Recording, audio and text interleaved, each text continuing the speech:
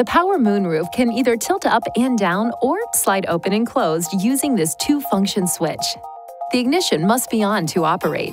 To slide the moonroof fully open, push this switch. To fully close, push the other end of the switch. To partially open or close, push the switch in any direction while the moonroof is moving to stop it in that position.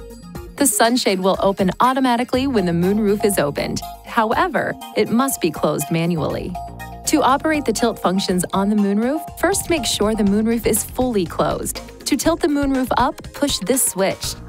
To tilt the moonroof down, push the other end of the switch.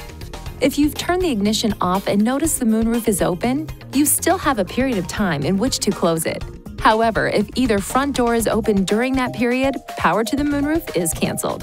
If the moonroof does not operate properly, perform the following procedure to initialize the moonroof.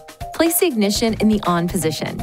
If the moonroof is open, close it fully by repeatedly pushing the closed side of the moonroof switch. Push and hold the closed side of the moonroof switch. Release the moonroof switch after the moonroof moves slightly up and down. Push and hold the open side of the moonroof switch to fully tilt the moonroof down. Check to see if the moonroof operates properly. Initialization is complete if the moonroof operates properly. If the moonroof still does not operate properly, it is recommended you visit a Nissan dealer.